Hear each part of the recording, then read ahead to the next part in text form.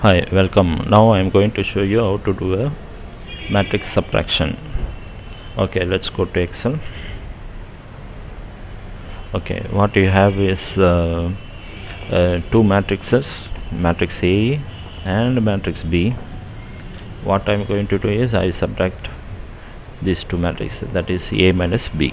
Okay, how to do this? Okay, before that, this matrix is it's a array of numbers, and this is the array of number. Okay, first step.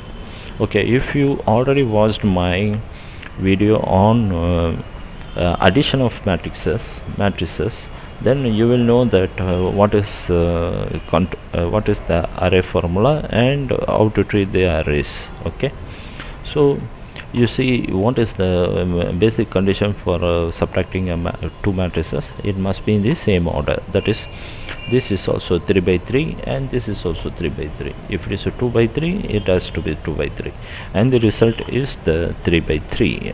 Okay, so what we are going to do is we are going to add a array formula here. It's very straight away. There is no function need to be used. You just minus of numbers this array from that array. Okay, before that, we just select the resultant set. Okay, and after that you go to the first cell.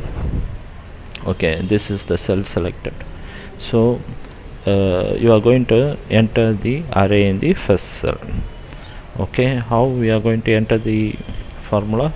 Just equal to, since it's a formula, the array of the matrix 1 minus matrix 2. Okay, now you must be very careful. Since it's the array formula, you need to not just enter, you must control shift enter. Okay, control shift enter, control shift enter. You see, you got the resultant set.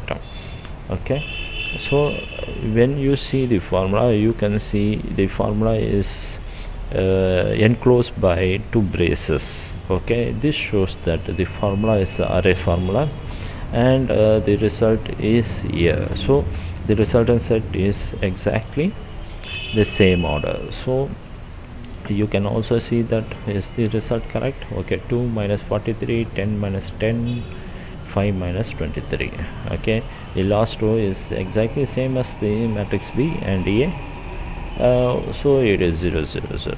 Okay, this is the way you can use Excel to calculate the matrix subtraction. Okay, hope this video is useful to you. See you on next video. Okay, thank you.